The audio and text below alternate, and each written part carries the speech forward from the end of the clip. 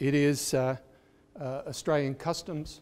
I, for the last 45 years, have lived and worked in and around Indigenous communities. I've been adopted into a family, and when one family goes into another territory, it is always right that we pay respect.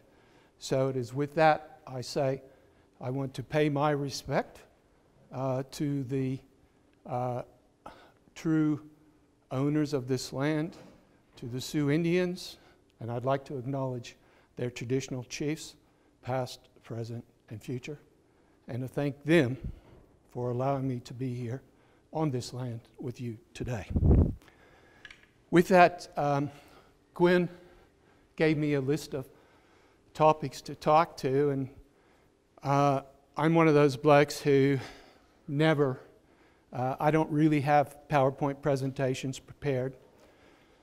And so yesterday I spent all day and into the night looking for pictures to try to match up with the things that Gwen's asked me to speak to today. Now usually my greatest critic, my wife, who is just heavily into me about formatting, you know, that can't be a capital, this has got to be lowercase, no, that doesn't make sense, isn't with me. So please, you know, as you see one title with all caps and the next one without, or one, you know, that's my fault, not, you know, she would be appalled if she's seen that. It's your style. It's my style, yes, right. Okay, so today, just a little bit about myself. People ask me, yes, I studied architecture, but I don't really call myself an architect so much. And I say to young students, I really have no idea what I am, because I do so many different things. So I remember being a young man, about 22 years old, sitting in this design studio. There was, I don't know, 200 or 300 of us. And this really old professor, he must have been at least 40. and he had a set of braces and a bow tie. And he said, gentlemen, because there was no females there, gentlemen, in your lifetime, you will have 4 different occupations. And I thought, what a silly old man. What does he know? Well, as you know, it's all come true. And today, as you also realize, especially with millennials, as soon as they get a job, they're on the search for the next job. So how many occupations, how many jobs they're going to have in a lifetime? No one knows. So, as I say, I've probably been in about 100 countries. I spent 10 years working in Africa. I've been in 20 African countries. Suffered some consequences of being there as well. I've written building codes. I've probably designed and helped build about 30,000 homes around Africa. My first project was 5,000 homes in South Africa when apartheid finished. So let's get started. Anyway, I think that's enough about me. I could probably talk all day about myself. We didn't come here to hear about me. Wrong button. What am I doing?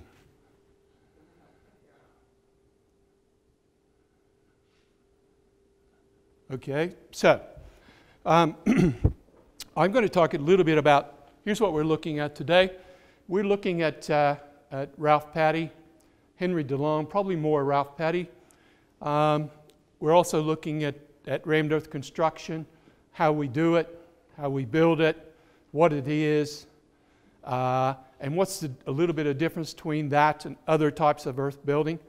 Now, there are probably about 10 different types of earth wall construction. I'm not covering those today. I'm just looking at the 3 basic ones that mostly used in the world. And then I'm looking a little bit about a little into the scientific area of rammed earth building as well, which was introduced to me by Ralph Patty.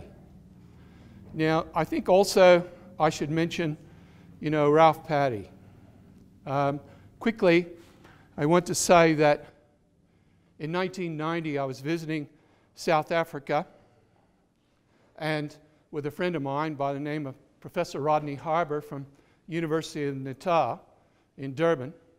This is before apartheid was finished, but it was coming closer to the end. And I was looking at his house. His house was built with packing crates, windscreens. This is a long story, but I'll push it right along. And what happened was I went to the manufacturing plant, Toyota, where that was. And the man who was running Toyota at the time said to me, oh, I think back in the 30s, General Motors tried to build some houses with rammed earth. And I said, oh, okay, can I have a look if there's any materials? Some materials was found, and lo and behold, I have for you, and if you don't mind, I'll just read this short letter that I found in this filing cabinet. And it says, to Professor Ralph Patty, South Dakota Agricultural Experimenter Station, USA. Dear Sir, forgive me if I have taken your name in vain, but the endorsements will show it is in the cause of humanity. You are at liberty to use any conclusions I have drawn. I hope shortly to send you a drawing of a light type of frame that I have just successfully used. Yours, fortunately, Alex Crosby. And I thought to myself, who is this Ralph Patty? And where in the hell is Brookings, South Dakota? So, I was curious though, so I go home and I say to my wife, I got to go to Brookings, South Dakota. And she said, where in the hell's Brookings, South Dakota? I said, well, I don't know where it is, but I got to go there. So I wrote this letter. I have no idea, but I did have this word here. It said, Agricultural Experimental Station. So I wrote to the head of the Agricultural Engineering Section, Experimental Station, and lo and behold, I get a letter back from the head of that school, Ray Moore. And he said, yes, please, come to Brookings. So I arrived in Brookings. Ray picked me up, put me in the center there, which is no longer here. And he said to me, if you want to go anywhere, just pick up the phone. The police will come and take you. I rang up. I said, I want a pizza. They took me. I said, I want to get a beer. They took me. Probably to Ray's Corner. I'm not quite sure, but, you know, somewhere out there. Which is not a bad place because you get to meet a lot of people. Anyway, while I was here, Ray took me, and we still haven't quite narrowed it down yet, but Ray took me to this building and said, well, this used to be the old milking parlor, and down here is where we stored the milk, and there was all these filing cabinets. And he said, I don't know, but you can look through there. So I started looking through there, and I want to say to you that I found this letter, which is pretty amazing, I think. It says, Dear Mr. Crosby. Remember, he had sent the letter here. We received your attractive bulletin and textbook on the construction of rammed earth and are very pleased to get it. It is gratifying to note that your people are making progress in the use of this material, and the pictures prove that the buildings are large and substantial. Just how in your country we are faced with a new high labor cost, therefore building with rammed earth is not too popular. This, I understand, is not one of your problems, and so you should progress without too high a construction cost. As far as we're concerned here in the Agricultural Engineering Department, you are quite welcome to reprint and quote the results of Mr. Patty's work. It would be quite impossible for us to render the services in the way of bulletins for your country that your bulletin can give. In fact, yours is much more meaningful now in that you have shown work completed by your own people in their home communities. I think there will be no criticism on the part of any of our colleagues here. You have been very considerate in giving the South Dakota Experimental Station and Mr. Patty credit where credit is due. You have also tried the planting method, but it's not proven very valuable for us. But perhaps your techniques are superior to ours in that respect. Also, we have a more severe freezing and thawing conditions, which in my opinion may cause such a procurement to fail here and to be successful for you. Best wishes to you in your work, and thank you again very much for the booklet. Yours very truly, H.H. DeLong, Head Department, Engineering.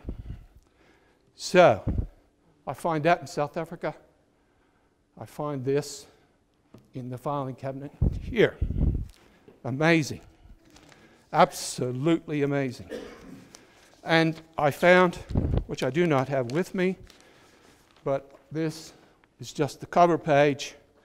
And you see, you can see that Professor Crosby and Professor R.L. Patty name on the full cover of this booklet. Now I want to say to you that Ralph Patty was a man at least 70 years ahead of his time. He could have, with all the research that he completed, he could have been lecturing in the 90s and the students would have been saying, what is he on about? It would have been very, very difficult to follow what he was saying. I don't know the man, but reading some of his notes from 24 years ago, I can tell you that he was obsessed.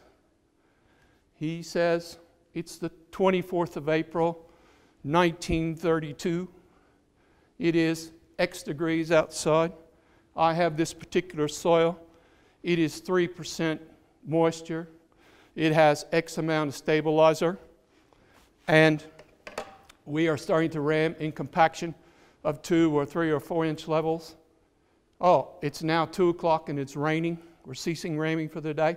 So every one of his walls were like his children, as they are to me.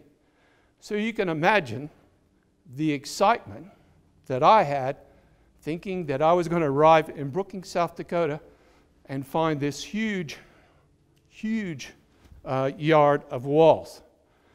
I was obviously a little disappointed because someone had decided that they should come down. What was, though, that we had the walls from the dean's residence and the president's residence, and we had the rammed earth building. And it was such that I'm sure a lot of you knew Ray quite well, and he was a fantastic man. He invited me to his house on that first night and asked me if I'd like a small drink. And I said, yeah, sure. And so he had his mate with him, who I don't remember his name, who was the head of South Dakota schools. And so they had these big glasses, as you do, I guess, here in America. And he pulled out the wild turkey and says to me, you like wild turkey? Well, I don't know. So he tops this glass up like so. They drink theirs. Okay. And then we have another and another. And I'm thinking, I don't know for sure if I can get up. And then he tells me, oh, you're the guest speaker tonight at the Historical Society. Okay, you wheel me there, I'll talk. So it was a great experience, and I realized that at that time, the people in the local chapter here were very keen on those walls, very keen to preserve those walls, as I was. And I'm still on the other side of the world. But I want to tell you that in my lectures and in my PhD thesis, and those students who have followed me and looked to me for guidance, all of my work was based on Ralph Hattie and Henry DeLong. And I promote those two men every day of my life, mostly every day, to students, to colleagues, to people all over the world. And if you look closely, you will see that Ralph Hattie is quoted in the United Nations and other places in publications. And back in my day, when I was doing my PhD, we didn't have Google. And so everything was done in stacks in the library, as a lot of you would know. It was very difficult, and finding something like what I found was just incredible. Now, sorry, I'll get carried away. I need to move on. Whoop, wrong one. Okay. All right, so Ralph Hattie. Thanks to Carrie here. She gave me some information. This is Ralph Hattie, just very basic. Some of you would probably know, but obviously he was a full professor here. He was head of department. He did research for 19 years, and I don't think the man ever stopped.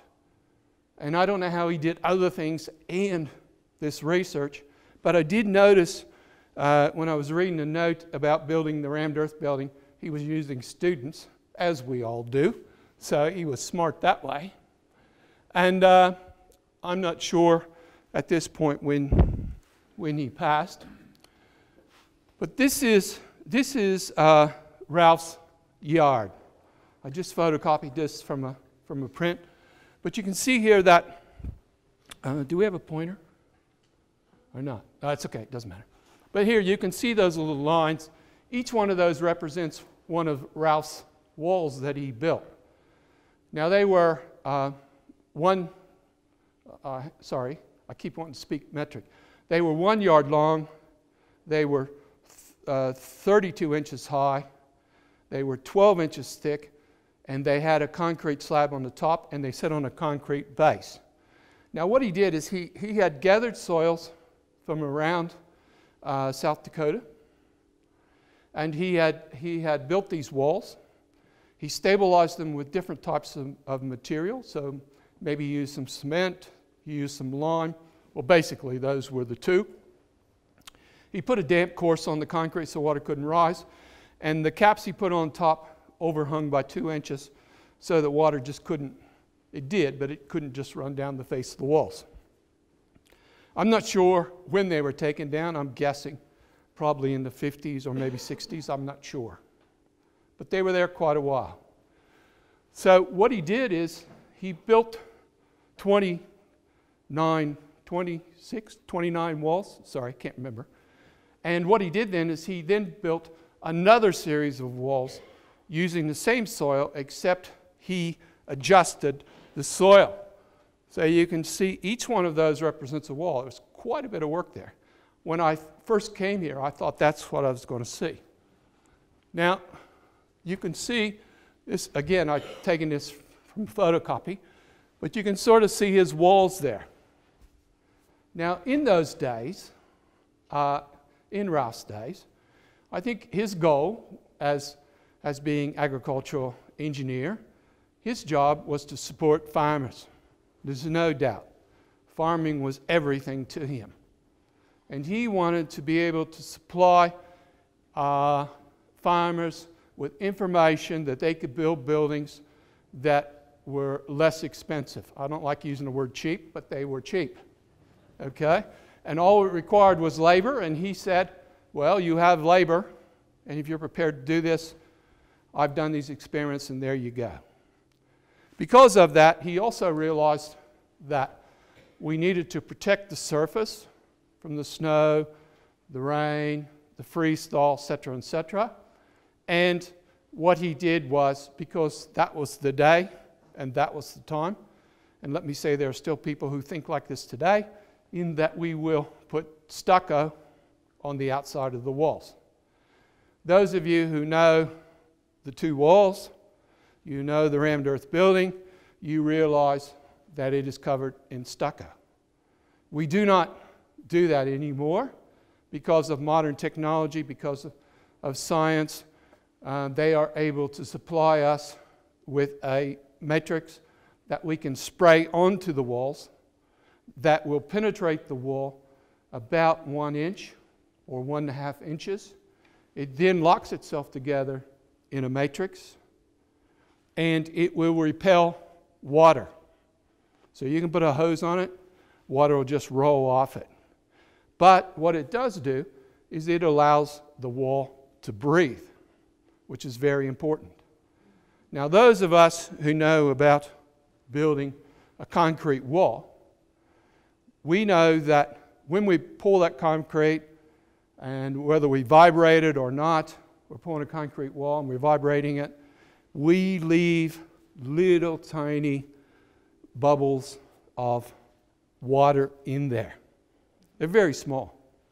And then the winter comes and they freeze, and the spring, summer comes and they thaw, and they freeze and they thaw, and the next thing you know, we get some spalling on the face and it starts to slough off a bit. We've all seen that. That's a part of freeze-thaw. Why would that not happen on our rammed earth wall, you say? Well, it will if you don't treat it properly.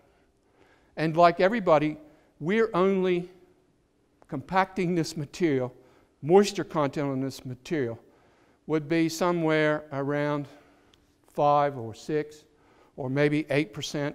I've got a slide to show this example to you a little bit later.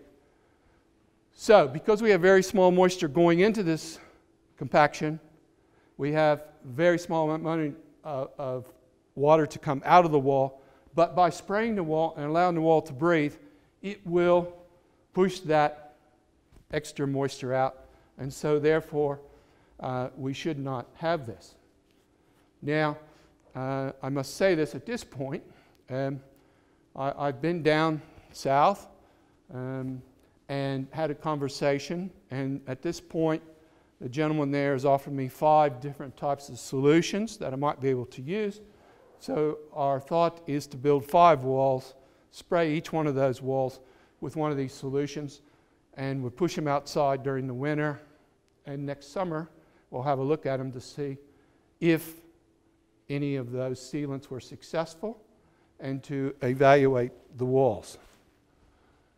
Now, here you have another story. I'm a man of stories. Sorry. Here was a man by the name of George Middleton. He was an English fella. He was an engineer architect in that era, because in the good old days, you know, architects were engineers, and you did both, right? You knew something about engineering. And George came to Australia during the Second World War, served with the Royal Australian Engineers during the Second World War.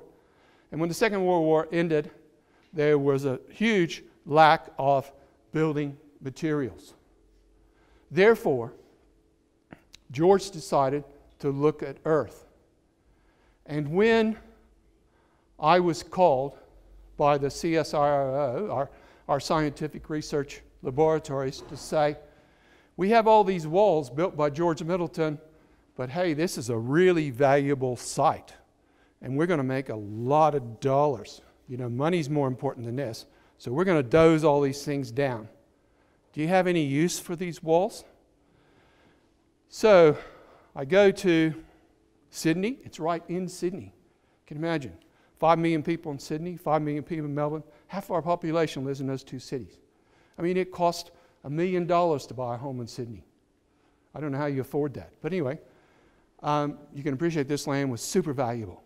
So I get there, and I find in George's archives a layout of his test walls. Now, thinking back to Rouse, you realize not as many walls, but it looks exactly. And when we look at the walls, you will see they look exactly like Ralph Patty's. because George communicated with Ralph Patty years before. And I found notes in George's files, he and Ralph and Hindring communicating. Amazing. So, these are the walls that George built, and these are the walls that I thought I was going to see when I first came to Brookings, South Dakota. Now you can see some of those walls he's had some formers, put some soil in, tamped it, put them in like blocks. Some of them he's just rammed the things. But look, he's on a concrete footing. He's got a concrete lip. He's 1 meter by 1 meter by 300. So he's 1 foot by 3 feet by 3 feet with a concrete cap on the top. Exactly like Ralph's. Why reinvent the wheel? And he didn't. So they were building a new building here, selling this off as units, and they called me. Each one of these little plaques represents when it was built, what it was built of, and so forth. And so I received a $5,000 grant, which was a lot of money in those days.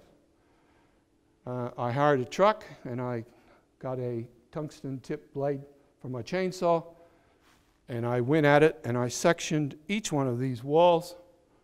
There we are, knocking the caps off. And here we are, starting to cut the walls, cutting the walls so that we can take 2 sections of walls back to Canberra on that truck with me to the laboratory for testing.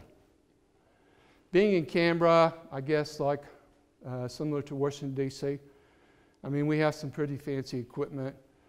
We have the state-of-the-art testing laboratory.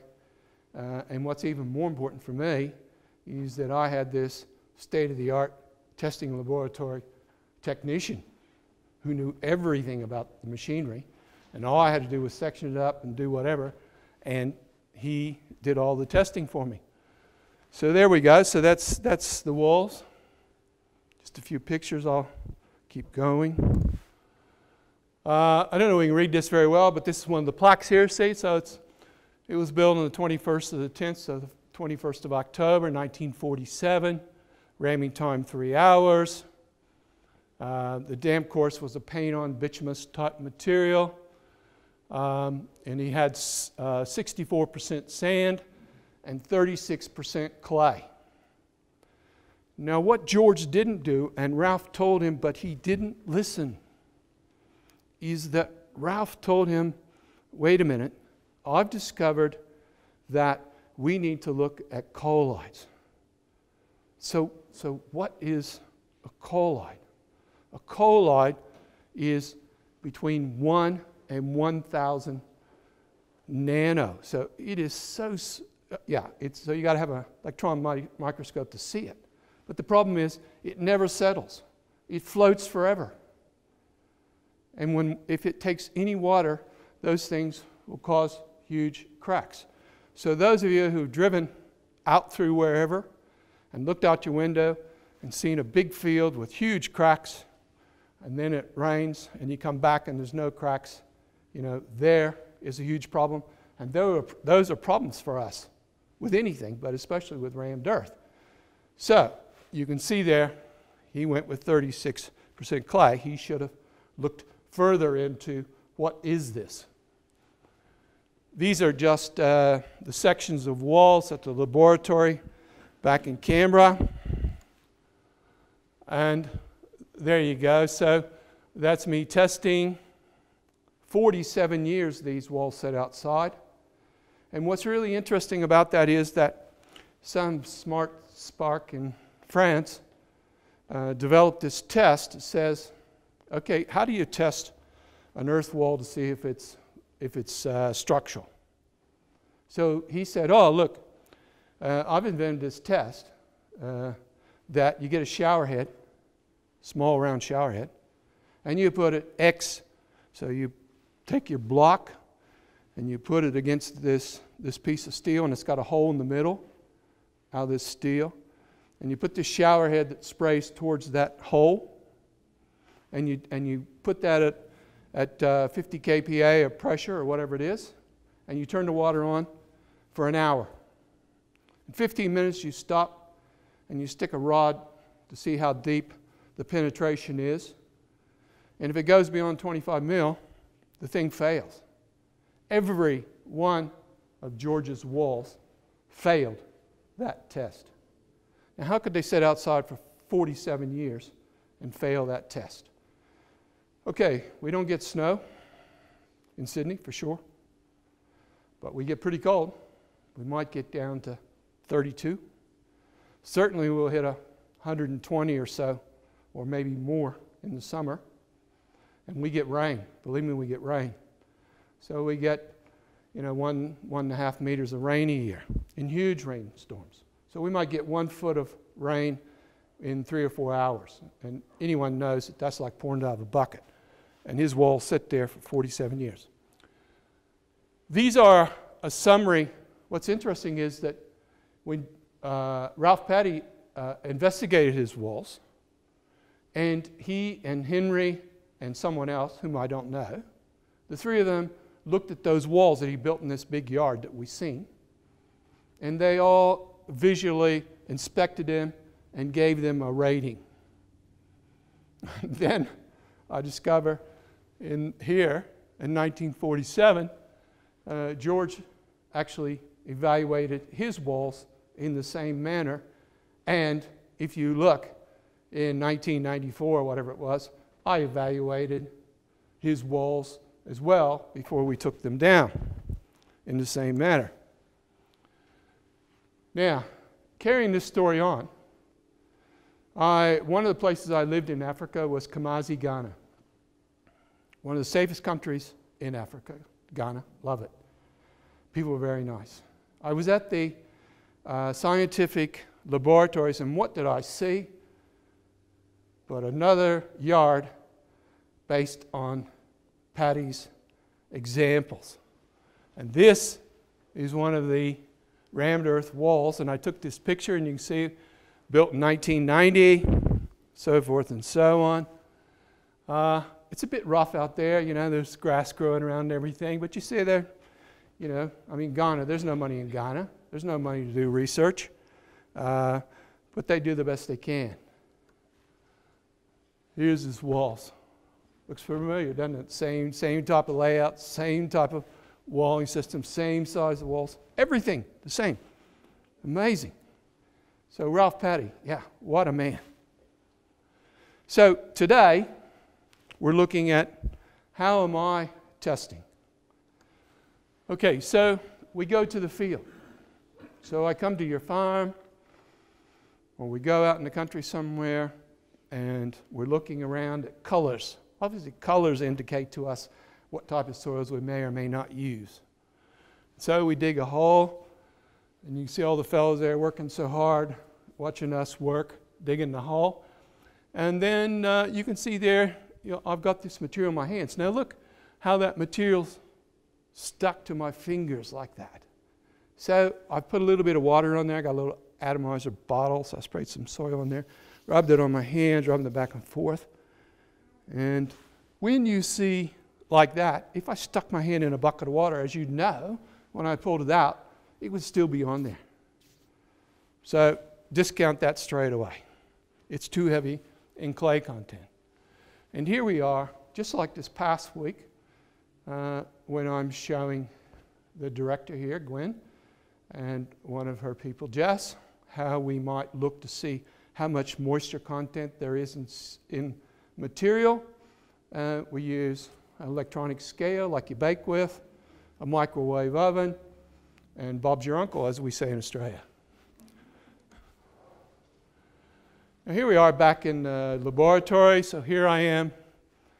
Actually, these are pictures of me testing George Middleton's walls. And so I'm grinding, and I'm sieving, and I'm washing out, and I'm finding out exactly, is the makeup of these walls as George described them? And had those walls been here of Ralph Patty's, and had they been told me that they were going to be doughs no matter what, I would have done the same thing here on those as well. So we put this material together. We put it into cylinders just like you would concrete. We put it in a bath of water for 7 days, 10 days, 14 days, 21 days, 28 days, and we compressive test it. Okay, so we've gathered the material in the field. We've done some basic field testing. We've gone to the laboratory. We've washed the soils. We've done all those things. We've put it into cylinders. We've left them in a bath of water. We've taken them out and we compressive tested them and said, yeah, okay, this one works, that one works, that one works. No, that doesn't work, and so forth. Then, after we've done that, oh, we'll get there in a minute. Here's an example of colloids. The picture here you can see, number one, you can see just that little bit of line there representing colloids, right? That's how many colloids are in this soil sample. Now, colloids will expand themselves or absorb 900 times themselves. And so when that soil gets wet, there it is over there on slide number 3. Pretty phenomenal. And when it dries out, it goes back to slide 1. You can imagine if we put that into an earth wall, we got big problems. Here is an example of, I'm sorry to bore you with this scientific stuff, but I'm moving on. Here is an example of one of the tests we do, which is optimum moisture. So we test the soils, we determine what is just the perfect percentage of moisture to be in that soil, and when we compact it, we get the maximum density, the most weight we can get. And you can see up there, here's your moisture contents at the bottom. So you can see there, there's about 7%, and you can see, those in kgs, and I was going to convert those, but I forgot. So, I don't know, that's 2,180 kgs. At maximum optimum moisture, about 7%. When you start to move out or backwards, you can see it drops off both ways. And so your walls aren't as dense, your walls aren't as strong, your walls will not carry the load. So this is very critical. So once we've done all this initial testing at the laboratory, we go back to the field. So here I am back in the field, and the boys are sieving the soil. And you see we've got 5-gallon buckets. You can see how we got a sieve there running, and we're taking the material underneath and putting them in the bucket so that we can weigh it. And then we have the material, and we make them into blocks. And you can see here we have a ute load of blocks that we now back in the laboratory. We number everything. We put caps on the top and bottom of plaster Paris, and then we soak them in the water, as we're doing here, for 7, 10, 21, and 28 days. Then we put them in the machine, and we compressive test them. And here's the results of those. Now, this is just soil.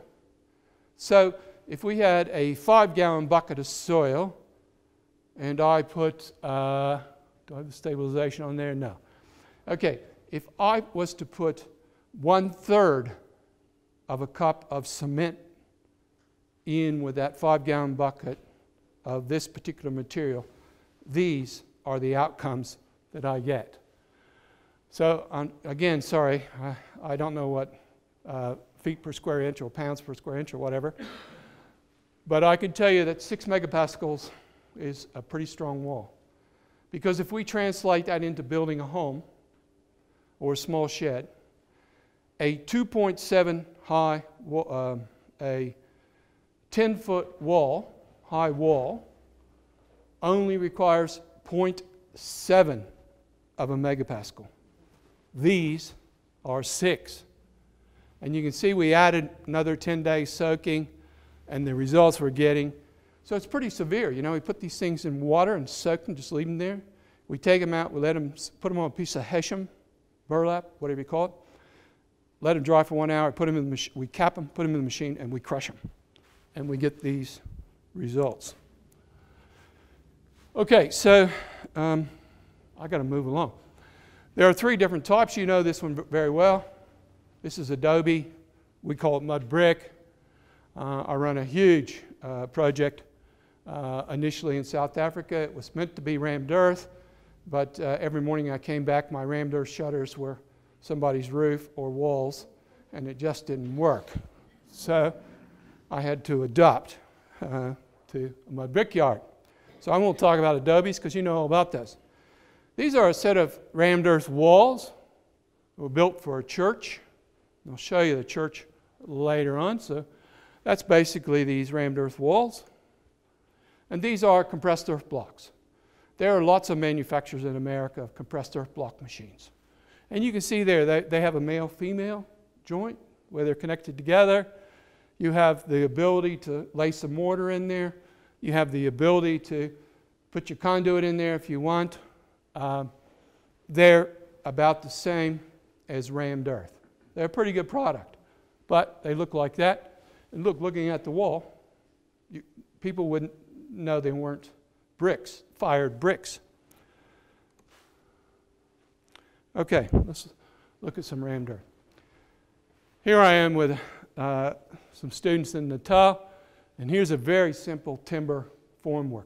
Not like what Ralph used or like what Professor Crosby used, no. This is a different kind of formwork, just very simple, made with ply.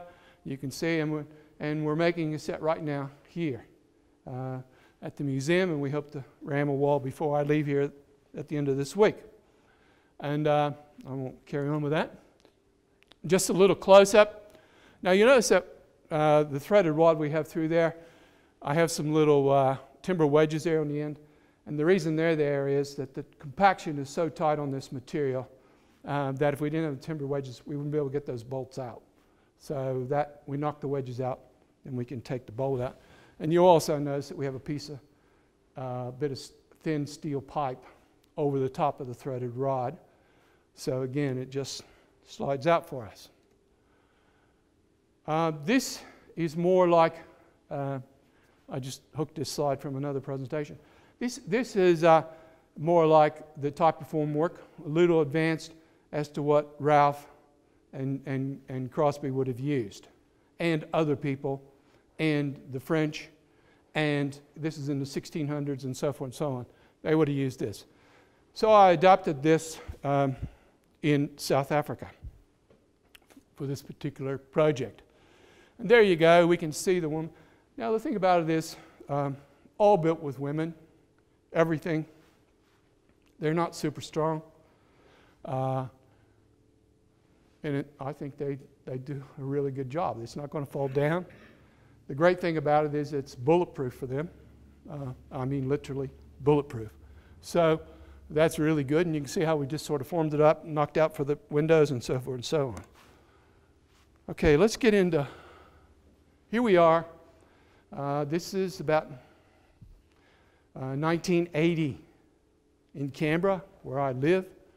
And here we are, the surveyor's been on site. He's laid out the survey pegs for us. We're measuring over there, and we're erecting this formwork. Now, what you'll see in the next slide is that I learned, why would I dig into the ground and put a footing there if I've got solid ground, 1 meter or half a meter or whatever it might be? If it's 2 or 3 meters, yes. But why would I do that? So what I do is I use a thing called a penetrometer, which is a long rod with a point on it with a big weight. You drop it, you drop it, you drop it X times. You then measure the depth that went into the ground, and that tells you where solid ground is. I then say to the dozer operator, take the topsoil off of this, push it over there, take me down to 800, take me down to 3 feet, take me down to 2 feet, take me down to 4 feet. Then I come and put my formwork right on top of the ground. And so they're measuring off of the survey pegs to where we're going to pour the footings so that the house is exactly right. We then shot a level, a dumpy level inside the formwork, stripped out the formwork, and there you go. There's the footings, ready for us to ram walls. The floors go in almost last. So we do the footings, we do the walls, we do the roof, and then we say to the client, what would you like in this room? Now, most of us would pour a concrete slab. And the first thing we do is we say, okay, well, carpet, tiles, timber, I don't know, some type of floating floor, whatever it might be. All money. Some of us might polish the concrete. Okay. Anyway, I say, well, maybe you want something different. Maybe you want earth floors, because I've done several hundred homes with earth floors. Maybe you want brick pavers. I've done several houses with nothing but brick pavers inside. Looks pretty nice. So I give the client then the option. And they say, no, I want some tiles and concrete in the kitchen. Okay, just back the concrete truck up there through the windows, because there's no windows yet. And we pump it, float it, and away you go. So here we are on site, this particular material. We're mixing it with lime, 4% lime. And there I am mixing it with my tractor and rotary hoe. Here are the fellows aligned to formwork. As you can see, it looks just like ordinary concrete formwork, which it is. But there's so much pressure on this stuff. You can see there that we're using these steel whalers. So they're 100 plus, they're 4+ inches. And they hook onto the formwork. They keep it straight. And they keep it horizontal and vertical as we tie it off. Here's a close-up. Now, a lot of stuff I developed myself out of necessity. So you can see that little round thing, and it hooks onto your acro prop, but you can buy acro props anywhere here. Well, that we use, it goes over the piece of steel that you can see there, and that we use that to straighten the formwork. We keep it. So when we finish the walls, we are plus or minus 1 millimeter. I don't know what that is, but I don't know. Is that a 64th or something like that? Anyway, so there we go. We're dead level at the top. We ran right to the top of the formwork, and we're dead level because we leveled our footings day one with a dumpy level, as we remember. So here we are. You can see there, we're putting the acros in place. We're standing on those whalers. And what we used to do is I used to build 1, 2, 3 levels, take one off, leapfrog it, build that, take another one off, and get to the top, which I can show you a presentation of some stuff in Africa, which I didn't put here. And that's the way we build it. Unfortunately, one time I was up about 18 feet in the air, and we had these 3 formers on top, and we had these steel rods in the bottom, and all of a sudden one of those things blew. And the wall didn't fall over, but the bottom of the wall went like this. There was so much pressure, we were exerting all this pressure. So from that day on, I never leapfrog anything. We stacked it all the way to the top. You'll notice the corner brace there that we made and developed. I got to keep moving here. There I got my apprentice inside. That was his job. 3 years he was with me, and then he said one day, Dr. Steve, he said, I've had enough. I want to go do stick building. I want an easy life. So off he goes. He's putting some keys and wedges in there. And there we are, just a quick shot of us using pneumatic rammers. Now, we don't do it by hand, pneumatic rammers. What I have learned over the years, there are a lot of smart mathematicians and physicists about. And so we can look at the stroke of the rammer, how far it comes out. We can look at the weight of the rammer. We can look at the size of the pad. We can look at the depth of the material I'm putting in there. And I can tell you exactly how to compact the material, how many times to run the rammer over it, because you can't over-compact it. I can tell you how many times to run the rammer over it, and what our density is going to be when we finish. And if you don't believe it, we can call the laboratories and they'll come and test it and tell us. And here we are, shoveling some material into the formwork and ramming it. Now, one little thing I'll point out is that you may have seen on that other slide a little blue hose. Anybody who knows anything about pneumatic rammers knows that when you hook onto a 100, 150 CFM compressor, you know, one of those big guys like what we had, the hose is about that big around. And you put that thing over your shoulder, you don't last very long. So that was another experiment that took me about 3 years to figure out. But I realized that I could reduce to an ordinary half-inch hose if I had an air filtration system, because even if it's 100 degrees outside, your rammers will freeze up with the moisture condensation inside the air. So we have to filter that. So anyway, and it was a lot easier for everybody.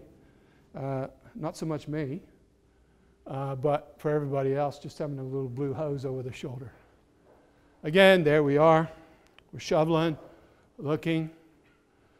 And here we are at the very top, and we're compacting. You notice it's all very work safe. We had scaffold everywhere, so you can step straight off of this thing, straight onto the scaffold. You have to have a scaffolder's certificate. It takes 2 years at TAFE to get licensed. Scaffolding is for those of you who deal in that area know that it's quite a precise thing that needs to be done. It needs to be done correctly.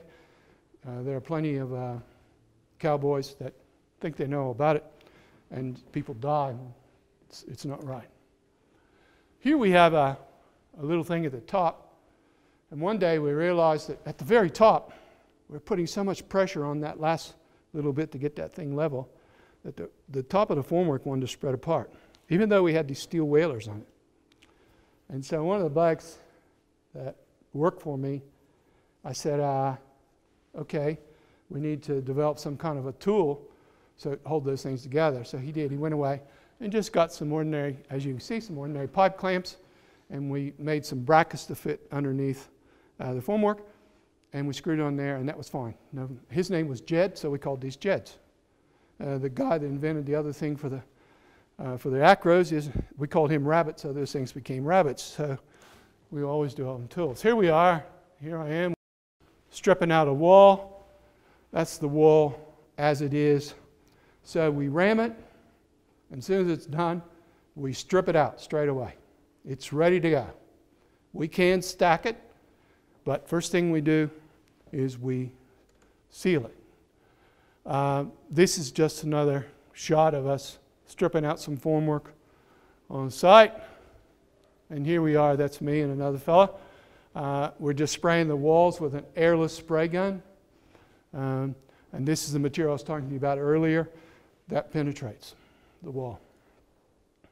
This is not a real good shot, but this is a particular finished set of walls that we built. Here I use a lot of recycled timber. So I just bolted those. Those are, I don't know how to explain ratings on timber, but these are hardwood beams that are actually about 150 years old, and they were recycled out of a bridge, and I just dressed them up. I could talk a whole lecture on that, and bolted them together, put them over the top of the earth walls, and then we rammed straight on top of them. They became our lintels instead of concrete. Okay, let's look at an international project. Here we go. Here we are in Asia. I love bamboo. It's a noxious weed for us in Australia, so you're not allowed to grow it. We import, ridiculous, we import bamboo, if you want to buy some bamboo from China, down to the garden center, and you go down and pay for it. So here we are. So I wanted to incorporate the rammed earth with the bamboo because this technology, bamboo, the Brazilians are fantastic with bamboo. There has been umpteen PhD students working on bamboo research, and the whole thing with bamboo is how do you connect it together? And if you try to use modern technologies, you know, screw guns, screws, etc., it just doesn't work. So you need to put it together correctly. Obviously, in Asia, these people male and female, can tie this stuff like there's no tomorrow. And we didn't need any screws or nails, as you can sort of see there. Here we are, moving, progressing the walls with the roof structure, strictly bamboo. And we're going to put a woven matting on the top. Here we made some little, because of monks and those type of things, they like to meditate. We made some little indentation, sort of recessed meditation spots for monks and other people who just want to think about today and yesterday and an hour from now. And we tried to mix up the materials a little bit to give it that sort of different feel, to create some type of ambience that was special to particular people. So, you know, if we were building a rammed earth building here, we'd want to incorporate different cultures, different areas of Dakota in our building to show what we could do. This is the roof structure. You can see there we're laying the thatch over the top. Okay, let's go on to some Australian projects. Okay, so here's those set of walls, those rammed earth walls I showed you. This is the church that it came from.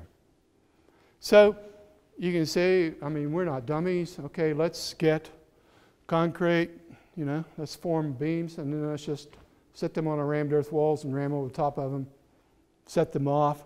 Put a nice, look at the edge of the concrete and the earth.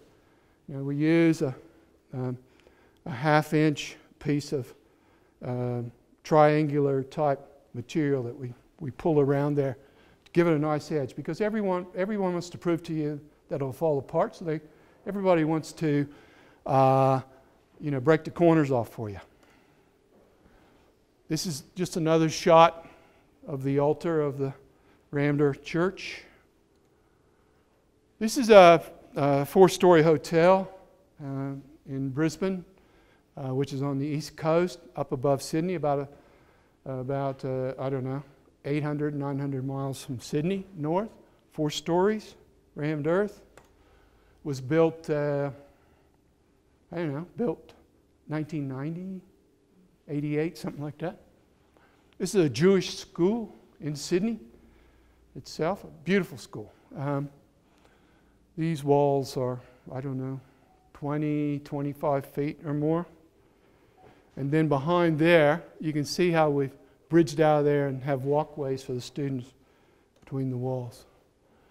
This is just a shot of you know, a regular dining room. That's a rammed earth wall in the background. It looks a lot like marble, I guess. You know, that kind of texture. Most people wouldn't know that it wasn't. If you said to them it's earth, they probably wouldn't believe you. Here we have some rounded walls. It's a nature center. Actually, the walls curve, and then they curve back, and they go up as well. So we can do just about anything with earth. Here we have earth floors, earth walls, rammed earth walls, and straw ceilings. I mean, look at the floors. I think the floors look pretty nice. I've had women come through exhibitions in stilettos. People come through and they say, wow, this floor, is this cork? No, it's not cork. Feels like it got a little bit of give to it. But stilettos don't tear it up. And yeah, so that's finished. Now, I didn't do anything to that. So let's think about it. You know, we have a concrete slab. So we have concrete that we pay for, whatever. We have steel we pay for. And we pay for the manpower to put it down. Okay, so if we look at earth floors, we got no steel, no concrete. We use the same material that we use for the walls. We still have a membrane, and we still have to pay the labor to put it down. But it is definitely less expensive. Here's another sort of multi-story rammed earth walls, earth floors, straw ceilings. You probably know better than I that compacted straw, besides setting aside the R rating, which is super high, it is so tightly compacted. I'm sure there are companies here in America that produce it, as there are in Australia. This wheat stubble. We actually built one of these at the University of South Australia, where I'm associated as well. And we got the fire brigade, and we actually set it alight. And we couldn't get it to burn. So we took 44-gallon drums of diesel inside, set those alight. We used gas on it. We got it burning, but we couldn't keep it burning. Pretty amazing stuff. This is just one of my finished homes. That was the one we were just looking inside of, actually. Now we get to probably the newer side of town. This is a 5-story rammed earth hotel south of Melbourne. Yeah, I mean, it speaks for itself, the way it looks. Here it is from a distance. People think, oh, that earth thing, it'll fall over. Well, not really. This inside a church. Now there we wanted the effect of the layers look like they're kind of slumped. So we put those in very small layers, about 50 mil, and they kind of rounded a bit to give that effect to go with the shape of the church and the roof structure itself. And that's it. Thank you.